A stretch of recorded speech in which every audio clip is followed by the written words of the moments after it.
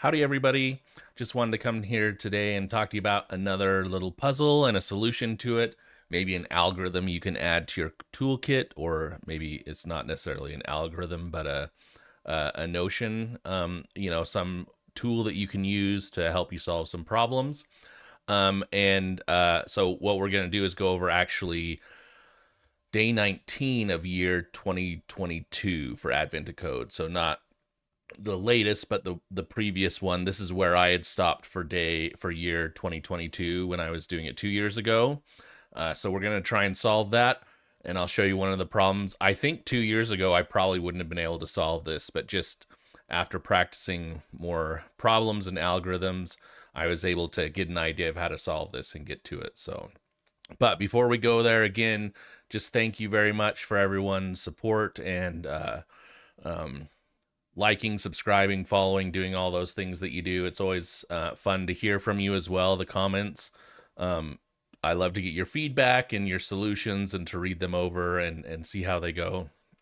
I've been thinking about if someone has an idea of a great way to like share solutions and stuff like that. I know it's hard in YouTube. You can technically post links in YouTube, but I have to like approve them. So I mean, obviously, if you're just linking to a gist, I don't have a problem with that. But anyway, if anyone has any ideas for great ways to like share code besides just gists and stuff like that, I'd be happy to entertain that and see what we can do. Because again, I think the best way to understand all this stuff is just to look at other people's code, see how they solved it. That's what I always did early on, especially when I just had like, no idea how to solve a problem. So anyway, with that, let's get into it. So like I said, we're at the year 2022, day 19 for Advent Code. This one was called Not Enough Minerals. What you've been doing before this is you've been trying to help some elephants get through a cave, and you like finally make your way out. And you notice there's a bunch of geodes around that you want to pick up. And so the idea of the general idea is you can build a bunch of different types of robots, but they all have different costs. And the question is there some configuration of robots you can build over a limited amount of time that will give you the most geodes, right? So if you imagine, and you're given different blueprints, right? So for each blueprint, you're supposed to figure that out. So they give you like this definition where it says an ore robot costs 4 ore, a clay robot costs 2, an obsidian robot costs 3 ore and 14 clay, and a geode robot costs 2 ore and 7 obsidian, right? So you can see there's kind of this nature of both of these cost ore, and then this one you can't build until you've built up enough clay. And then you can't build a geode until you've built up enough obsidian, right? So there's some notion of, at least for this first blueprint, is how fast can I get enough clay to build an obsidian robot, and then how many of those can I build fast enough such that I get enough to build a geode robot as quickly as possible, right? And then you want to like be spitting out geode robots as much as you can, or geodes from the geodes robots as much as you can, right? So this is, I mean, that's essentially what you're doing. The way they want you, they go through a whole example, and basically what they want you to do for part 1 is for all of your blueprints, there's like a dozen of them. I think there's actually like 30. Anyway, there's quite a few blueprints for part 1. They want you to like figure out the quality level, which is just the blueprint ID times its quality, and add those up, right? For part 2, and this one is 24 minutes, I should say. So you've only got 24 minutes. So the question is, how many geodes what are the maximum number of geodes can you make in those 24 minutes? Part 2 changes in that you now have 32 minutes, but you only have to do it for the first 3 blueprints, and then they want a product of those 3. Both the parts, though, are the way to think about it is like a branching problem, right? Like, how do you decide when it's a good time to build another ore robot? How do you decide when it's a good time to build another clay robot versus, use your ore and clay to build an obsidian robot, right?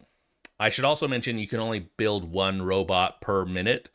And so if you say if you have a choice of building a clay robot and an obsidian robot, you now have to decide which way is better. Is it better to build a clay robot or an obsidian robot, right? So there's all these little choices you have to make, and you can think about that as like branching out into all these different ways to find a solution, right? And that's kind of the naive intuition of this, right? Is the way to think about that naive intuition is like something like this, right? You start here at this state with your initial state of like, here's how much ore I have, here's the robots I have. And then you branch and you say, well, if I have enough to build an ore robot, maybe I build that right here. And if I have enough to build a clay robot, maybe I build that right here, right? If I don't, maybe I just keep, I don't build anything, right?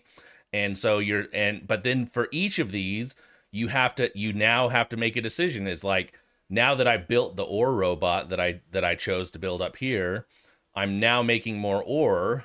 Is that going to help me like build more clay or get to more clay robots, which will help me get to more obsidian robots and so on, right? And this is like in most other problems most other problems like this is these branchings get quite large, right? If you think about it, at any minute in time, you can make a lot of decisions, and those decisions have like far-reaching consequences, right? If you make too many clay robots, for example, you'll have a bunch of clay, but you'll have not made any time to build the obsidian or geodes, right? So it's like finding that optimal path, right? Where you say, oh, the optimal path is actually to go here, and then down here, right? I've only shown a few of these layers, but you can imagine the branches go forever. And we'll actually look at the code or look at the number of ones in a second. But that's generally the naive idea, right? Is I have to just do all these branches. And this is not, we've done a lot of graph theory stuff.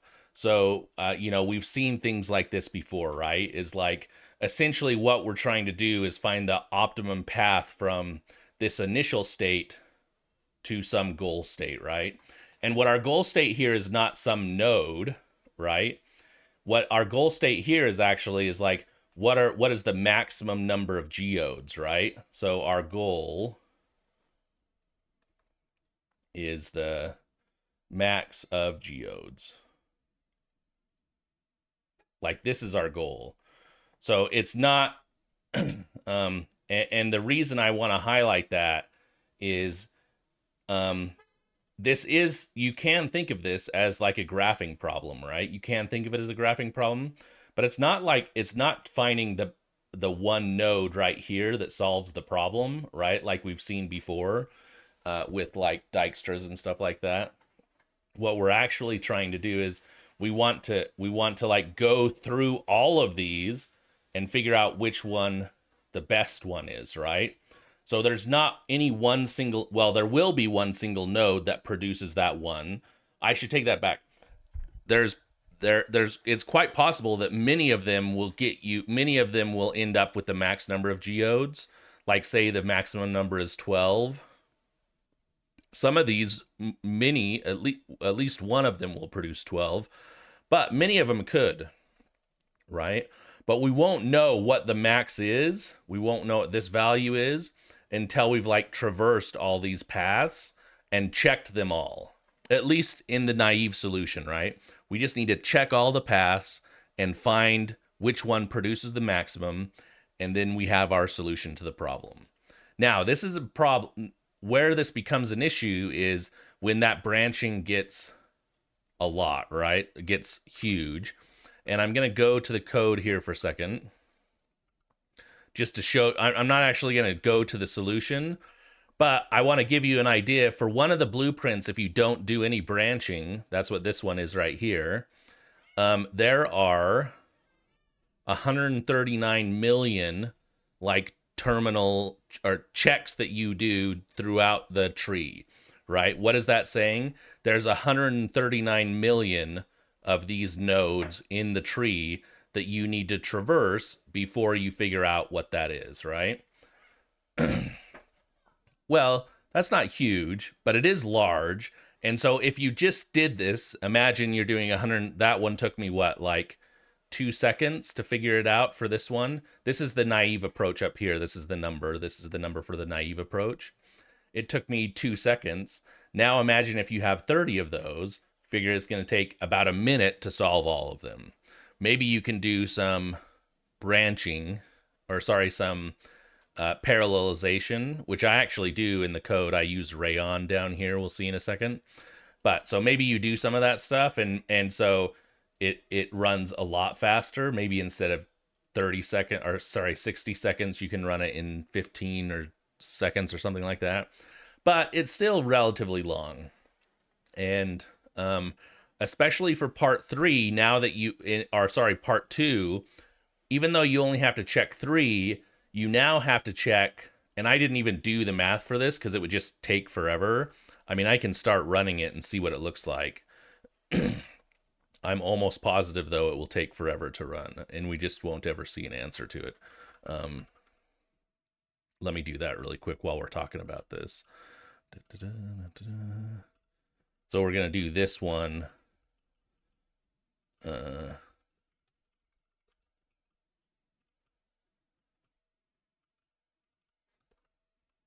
We're going to do this state.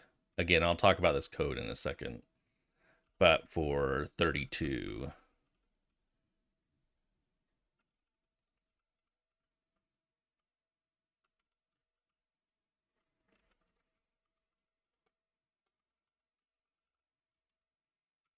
The problem is because you go from 24 to 32, you now have like a much longer, it's now going to take you, oh, I don't want to do that either. It's now going to take you much longer to solve it, right? So this one takes 2 seconds. I'll let it run for a few seconds, but I presume it's going to take a while. Potentially not ever return. I just don't know how many they are. We'll have to look and see what happens. But the idea is the longer it goes and the more branches you have to make, each time you branch, you're now creating like a huge number of additional solutions. Like if you tracked it from like how many are there at 1 second versus 2 seconds versus 3 seconds and so on, it grows exponentially, right? It just becomes enormously huge. Each one is like orders of magnitude bigger than the previous is the way to think about it. So how do you fix this naive intuition where you're like, oh, I'm calculating all these things. I need to, I don't want to, is there some way for me to like minimize the nodes that I have to traverse? That's the way to think about it, right? If there's a whole bunch of these, is there some way that I can minimize that? Because think about it. If there's some way for you to say, oh, I don't even need to go down this path, you've now reduced the work you have to do by a third, at least from this point in time right here, right? And if you can do 2 of them, that's even better, right? Now you've reduced the work you have to do by 2/3. So the question is there some way for you to determine, oh, this is not a good path for me to follow? And that is what we call branch and bound. And this is, again, it's an algorithm. It's a method for solving optimization problems, right? The idea is we've got some naive solution, unoptimized. Can we minimize, can we bound the number of cases that we actually have to look for?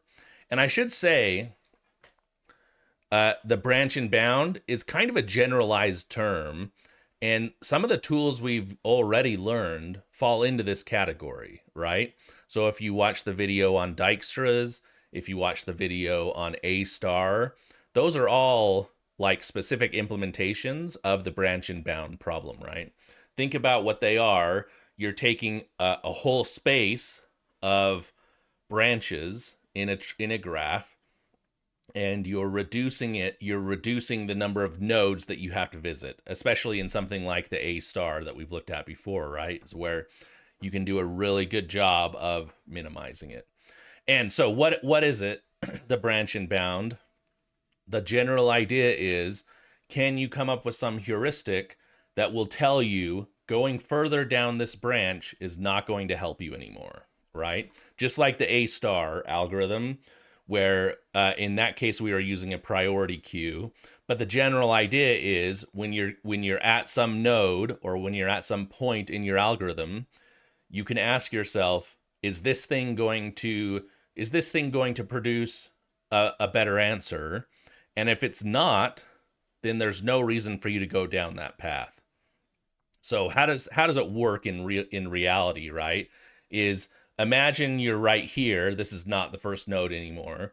And right now your current best is 15, right? Your current best is 15 for the number of geodes, or just anything in general, right? You've been tracking some kind of best. In our case, it's the number of geodes we've created.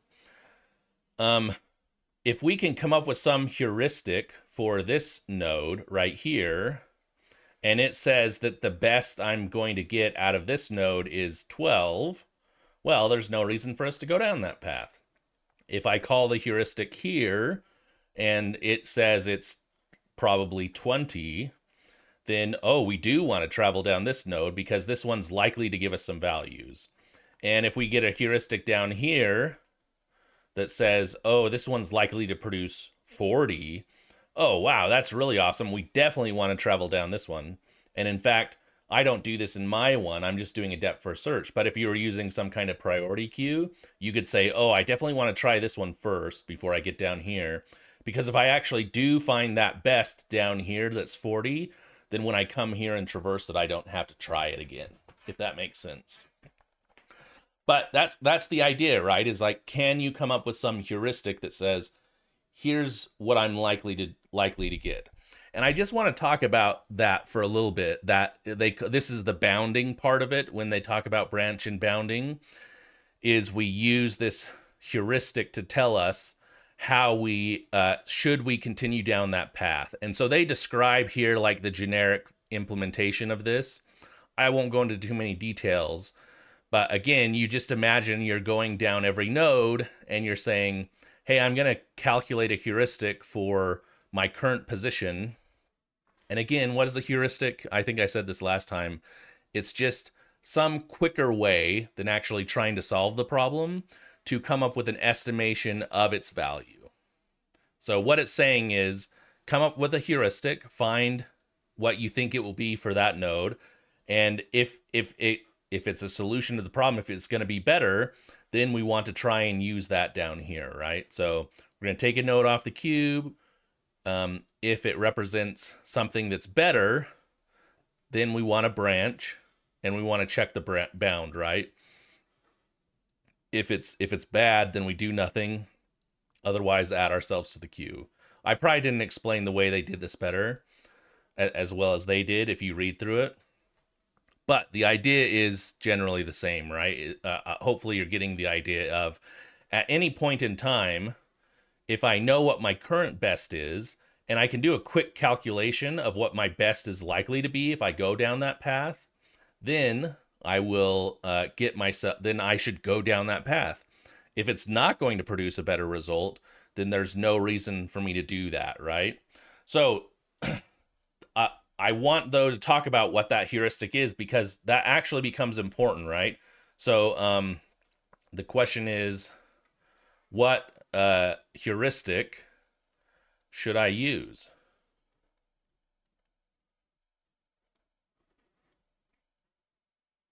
Like that. There you go. Which one should I use? Well, there's some things to think about. Obviously, it shouldn't lead you astray, right? That is to say, if you calculate an h of x for 12 over here, this should 100% be the lower bound of what you could get in this value, right? Meaning you can't get anything higher in here, right? Is the way to think about it. So that should be something that your heuristic should say, right? Is never anything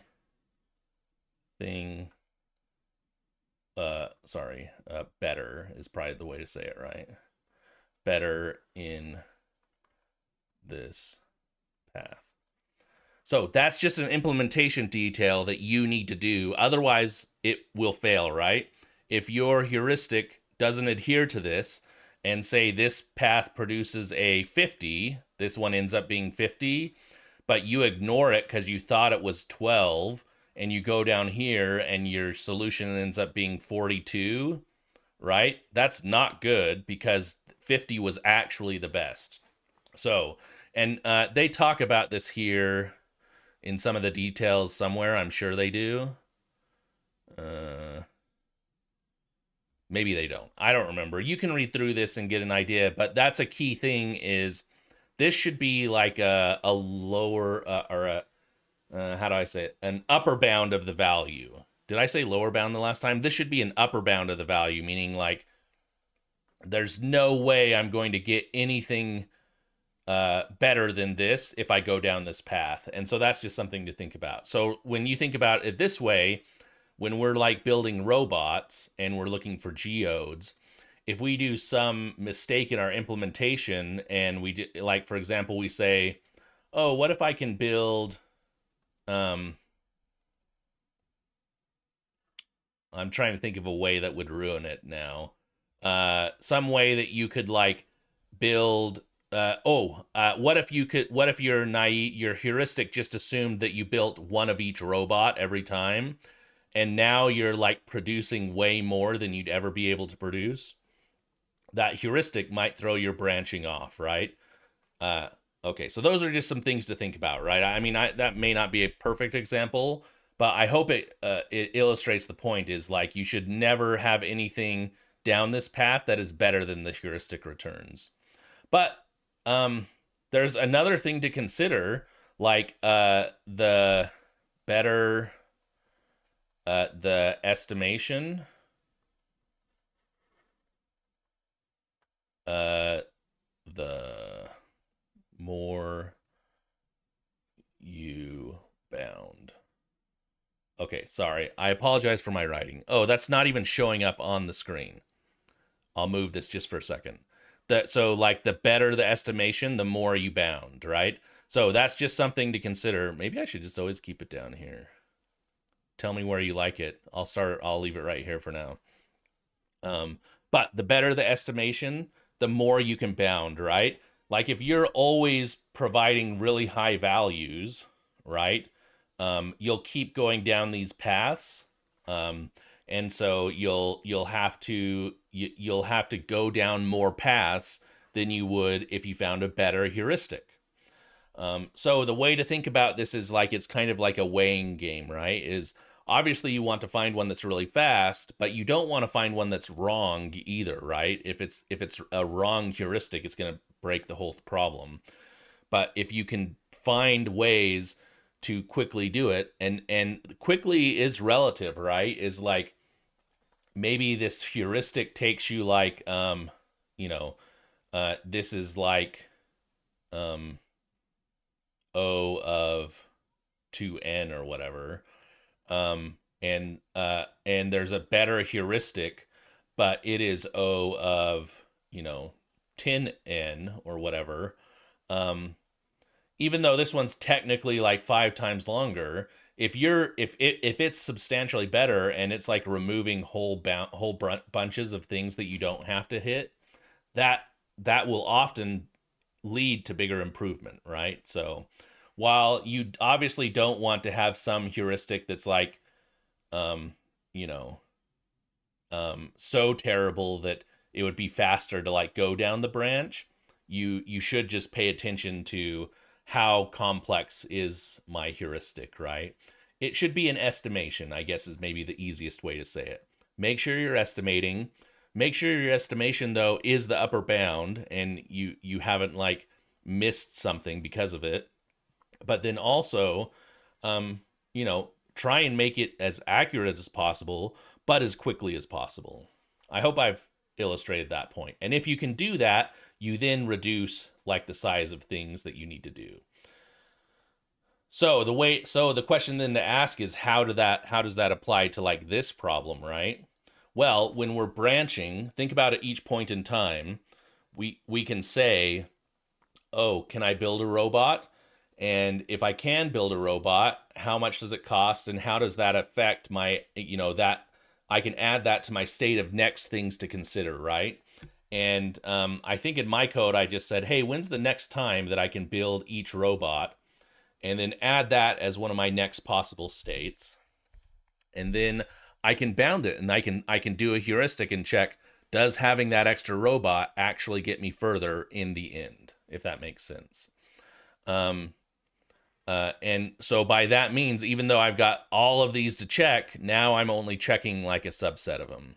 So let's go back to the code, and you can see the problem has still not finished, right? I have still not done it for 32 seconds. I've been talking for several minutes, I guess, and have still not solved that thing. So just let me kill that right there, and we'll get rid of this one because it's obviously not going to finish. So I'll even...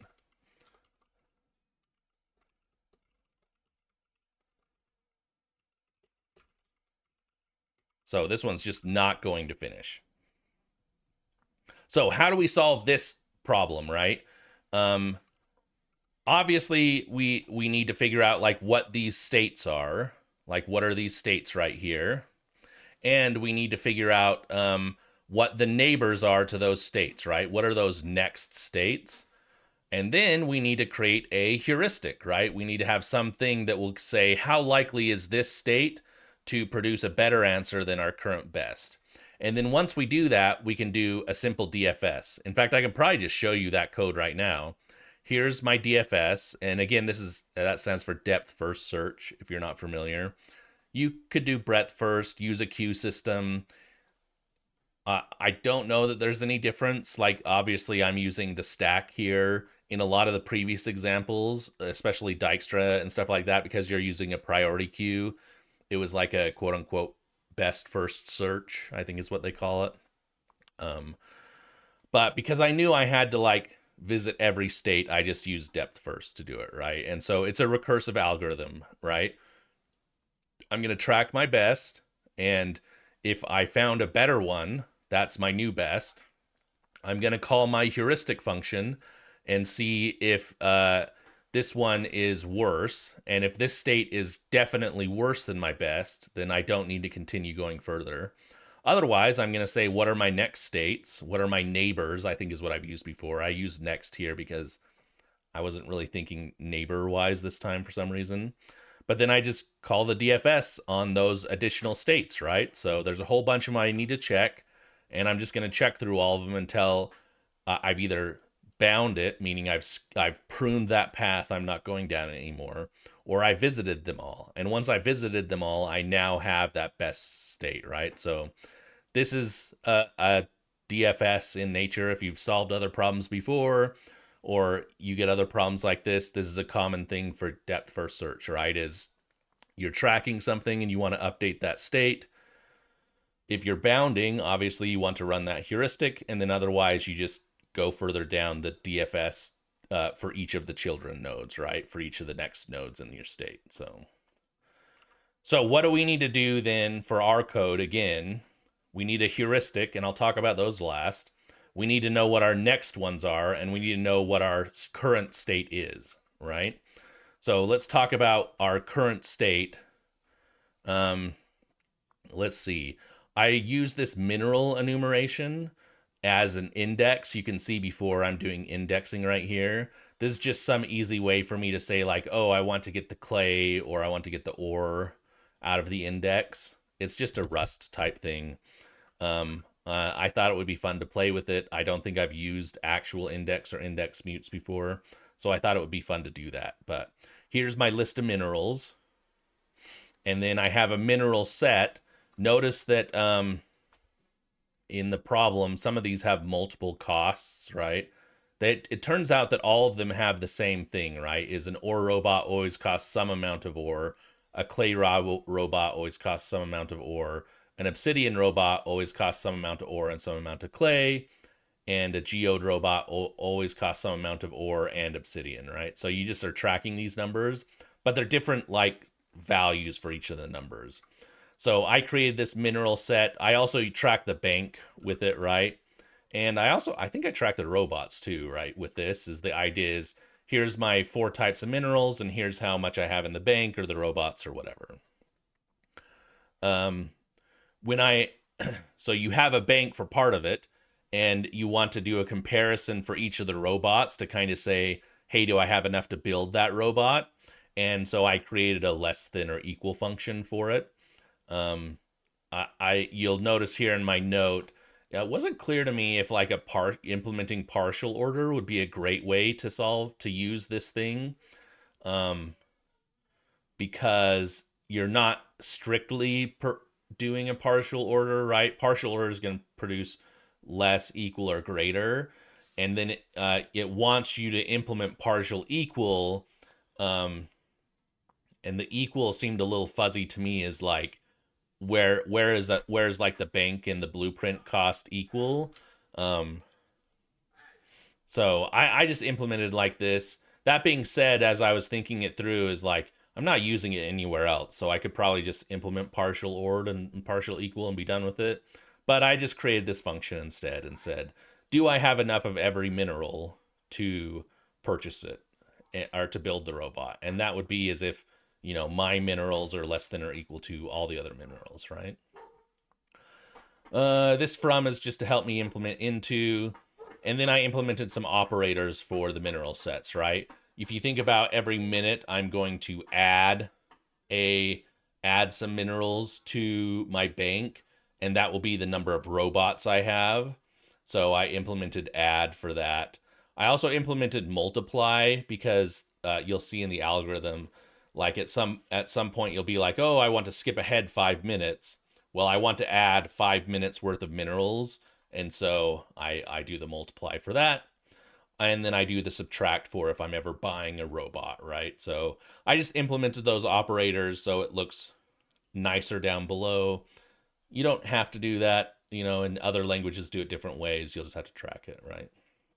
For my blueprint, I then just have the list of costs, right? So for each robot, what is the cost of that thing, right? And for this one, I just actually did, I used a filter map. If you look at the input,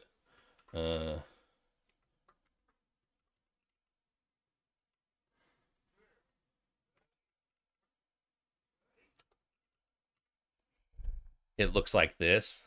It turned out the only things you were interested in were these numbers right here. So I actually just did a filter map where I said parse and is it okay? And so it's only going to actually give me back those numbers, and then I can just hard code my mineral sets here for the costs.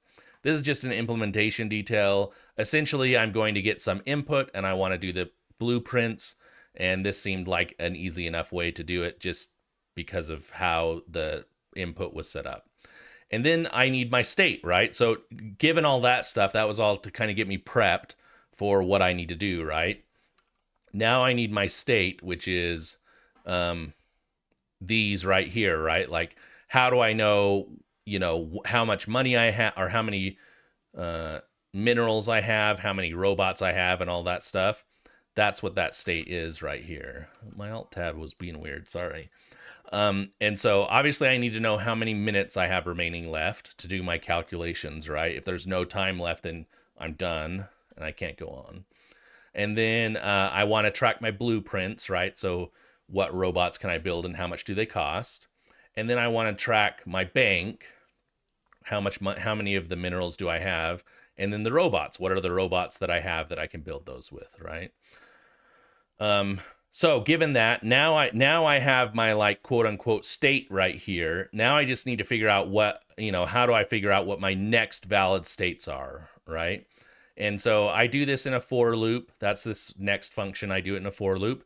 And I'm just asking and just for each of these, for each of the different minerals, the question I'm asking is, when is the next time I could build that robot? I actually tried to do this in a math way.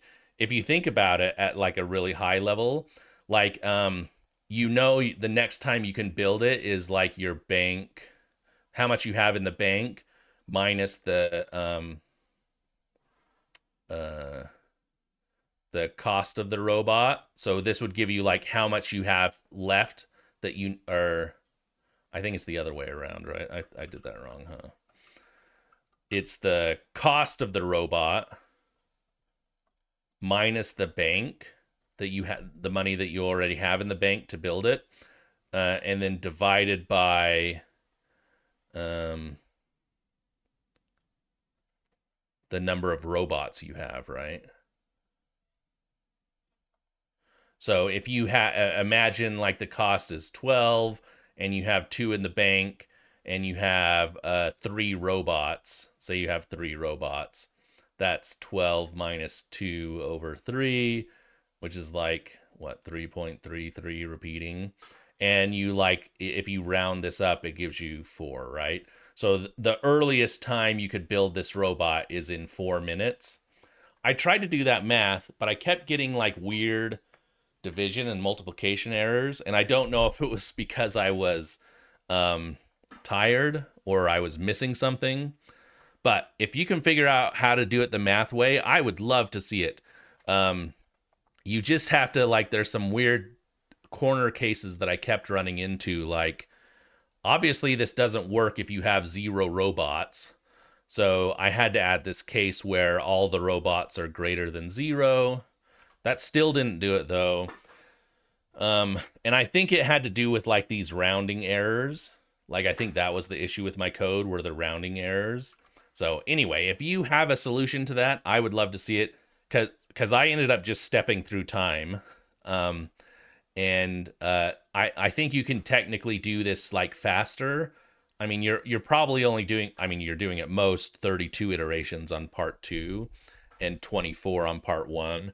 So I don't foresee this actually being a huge like performance improvement, but you could technically do this with math. I don't know why I couldn't figure it out. It's something I'm sure I'll come back to at some point and say, why couldn't I do that? But anyway, I just step through the time that I have left and I increment my bank. Here's where those operators are used, right? So I increment my bank with the number of robots I have, and I do that until I have enough money for the blueprint, right? I'm doing this for each mineral, by the way, right? So I say for each robot or for each mineral, when can I first build that robot? When's the earliest time I can build that robot? And once I get there, then I just do some math to create the robot and update my state. And then I add that to my list of next states, right? Obviously, if I don't have any like clay robots, for example, I would never be able to build obsidian. So you'll kind of go through this for loop and never like build it. And so you just don't add it to your state. But the idea here, again, is I'm just thinking about what my next state is. And what is my next states is, well, it's only interesting when I build another robot, if that makes sense. Otherwise, my state is just, well, I should say the only reason why that's interesting is because if you look back at the DFS, what I did was I always said, what is my best? And my best is like if I use my current time, if I assume that I don't do anything else right now and just don't build any robots, I can calculate how many geodes I'd have, right? And that's how much time I have remaining times the number of robots I have plus what I already have in the bank, right? And so if I just always calculate that at every position in the node, the only thing that's going to change this value is if I get a new robot. And so that's why this state function up here, or this next function up here, is just interested in new robots, right? And so that's again, at a very high level, all I'm doing up here is for every mineral type, when could I build a robot of that type? And that would be when I have more money in the bank than I need to produce it, and then I can do the math to add the robot and update my bank and push that state on there. Okay. Okay, the last thing to talk about. So we've talked about what is my state and what are my next, or what are my neighbors. And so now I just need to figure out what is this heuristic. And this is what the rest of it I think we'll talk about is I tried several ways, and I'll show you my best way of doing it. But here's the none heuristic, right? If I always just return the maximum value, the upper bound, that means I'm going to check every single state, right? And so this is like a very poor heuristic. You can imagine this just being a naive breadth first search approach or depth first search approach, right? This was a heuristic that one of our community members, Gordon508, gave us, and it was a pretty good one. Basically, it's just calculating, hey, if I could create a geode robot every minute, how many geodes would I have at the end of that? And so this one's really quick. You're literally just doing math and you're just saying, how many geodes do I have right now? How many robots do I have right now? And, you know, come up with some and just assume you're creating new geode robots for each of those, if that makes sense. So I thought this one was a really good one and it pared it down quite a bit. Here's the final one I came up with. It's a little bit more complicated, but it ends up pruning it down quite a bit, and I'll show you the difference, right? So I'm going to be honest, it took me time. My first solution, my first heuristic looked a little bit like this one. I actually ran through it, but I just kind of assumed that I could build a robot regularly. I could build a geode robot pretty regularly. And so I got something similar to this, but I think I did it in a for loop instead of the math here. So Gordon508 definitely, you know, using the math here to kind of figure it out made it faster in that respect. But here's the end all one that gave me the best, right? I played around with a bunch of things. The general idea is just assume you have unlimited ore and clay, and any point you can build a geode robot, you do it.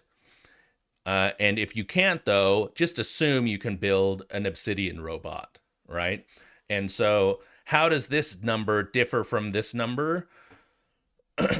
Well, this one's actually slightly more accurate, right? This assumes you can build a geode robot every turn or every minute, which you actually can't do. And so this one's actually doing that math, is saying, I know I can't do one every minute, but I can probably do one every, like at first it will take me maybe like 10 minutes to do the first one, but then I can do the next one in 8 and the next one in 2 and so on or whatever, right? So the idea is I'm going to be able to build more geode robots, but I'm not going to be able to build them as fast as this solution. And so it kind of gives you like a better idea of how many geodes you can get, right? The way to think about this is what we talked about before is this one is slightly more complicated, right? So there's a little bit more work involved in it, but it gives you a better approximation, right? Whereas this one's just essentially, it's going to give you a higher number, but be quicker. This one will give you a better number, but it'll take just, you know, a little bit longer. But because it produces the solution faster, or because it does gives you a better idea of how close you are, it reduces that sample set that you, or those nodes that you have to traverse, right? It does that pruning, I think, is the way that I've heard it before, right? So again, the idea is, can I build a geode robot? And if I can, do that. Otherwise, build an obsidian robot. And I just assume I have as much ore and clay as I need for those purposes. So again, you could go one step further deep and maybe get further along there. Is like you assume, oh, can I? And I actually didn't try this. When this one actually returned fast enough, I stopped here. So there's a potential to find a better solution where you say, I'm going to try to build a geode robot. And if I can't, I'm going to try and build an obsidian. And if I can't do that, I'm going to assume I can just build a clay robot and build that, right? And maybe that gets you a better upper bound that makes it faster. So if someone wants to try that, I'd be interested to see how does that perform iteration wise, right? So those are the two heuristics. So I'm just going to run them right now so you can see what they look like. Oh, did I kill it?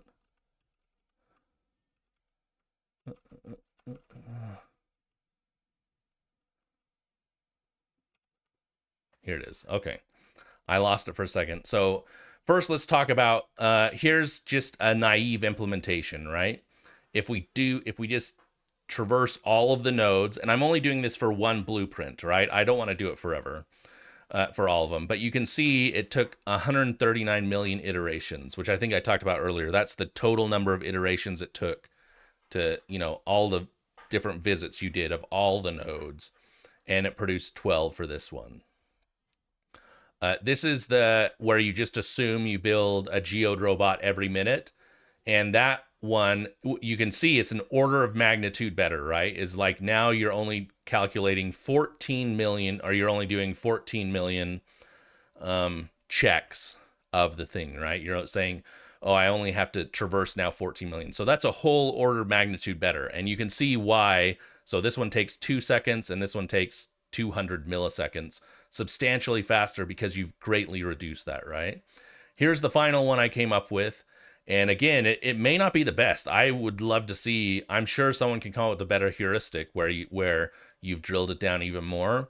But here's the best one I came up with. And you can see it's an order of magnitude or more better than this one, right? It's like this one was 14 million.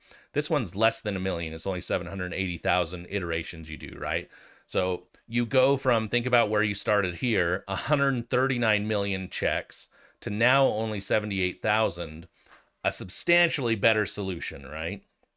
And all of that, again, was because of branch and bounding, right? We know we're doing a lot of branching, so can we create bounds where we say it's not worth checking all those other branches, and you just eliminate huge swaths of it, right? Like 139 million versus 1, I eliminated like 99% of the branches that I would normally check, is the way to think about it. I didn't, nodes. I didn't check 99% of the nodes because I just knew they weren't likely to give me a better answer than I already had. So when you do that, you solve part 1, at least for me, in 158 milliseconds, and part 2, which, remember, was substantially more difficult. If you don't use branch and bounding, it just never finished, right? I was running it and it never finished. But using branching and bounding, I can do it in 345. Sorry if I'm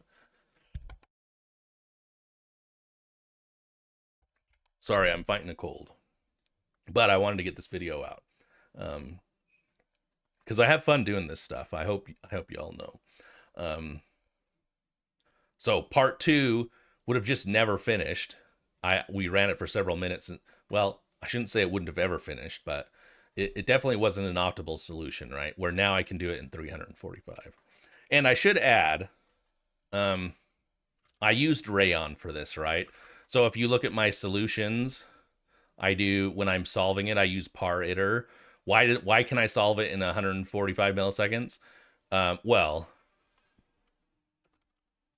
You know, right here it said each one takes on average 12 or whatever. I spin all of them up and try them all at the same time. And then I just have to sum them up at the end. I actually don't know if pariter helps on this one, but it almost surely does on this one, right? Because there's a lot to check. You still spend enough time checking that it's probably worth it. So again, I don't know if I've talked about this before, but Rayon is a cool tool, especially in Rust, where if you ever have an iterator and you're doing long calculations through those iterators, just shove Rayon in it, and it's literally as simple as changing iter to pariter, and then including this Rayon prelude. Obviously, you have to add it to your cargo toml, right? Add it as a dependency, but it's really just that, and then you do it all in the thing. And there you go. Now you have the answer. You've suddenly solved a problem that's intractable, right? Hard to solve by doing some bounding, right? Is like, can I do an estimation of how far I am or how likely I am to get a better result down this path? And if you're not going to get it, just don't even try it. And I say likely a lot, I'm sorry, but you, again, remember, it needs to be accurate, right? So it should be like an upper bound value. But once you get that, this branch and bound can help you a lot.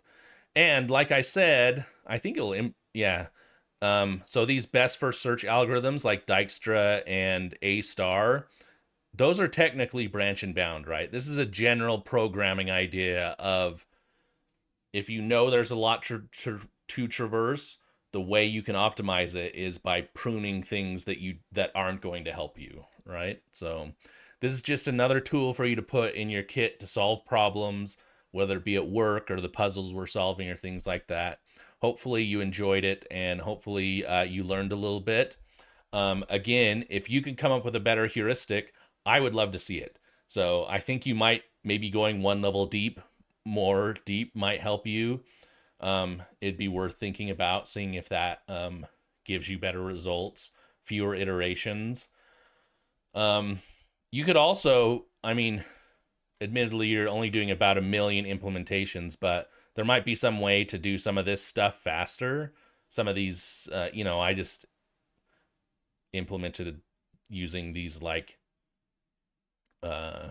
traits, but maybe there's a faster way to do some of the math in here, and that might help you a little bit. So I'd love to see if you've got anything faster, which brings me up to the next one, and I'll try and make a community post about this, but the next two that I have in mind are solving some puzzles with respect to performance, right? So it's not just solving the problem, but can you come up with the fastest solution to it? There's a lot of community members that in Advent of Code and other places where just solving it is cool, but can you like eke out the performance of your CPU to get faster? And so I want to do that in another video. Some people enjoy that, and it's really fun to not just like solve a problem, but like, can you like squeeze out the most performance of it? And can you, what many people do is actually solve a whole year or all of the years, and they say, how fast can I do it? And their goal is like, can I solve the whole year in under a second or something along those lines, right? So I'll show you some of those in an upcoming video. The other one that I want to do is we'll have a couple more problems, I think, in the LeetCode area that talk about another tool that we can add to our kit called the sliding window. So we'll talk. I think those will be some upcoming videos that we'll talk about in the next week. We'll get to those. But again, thank you everyone for your time, and I really appreciate your comments and your thoughts. Again, my goal is to build up a community where we can all learn and grow. I'm learning from this. I hope you guys are all are learning from it. And I'll just say have a great day and talk to you next time.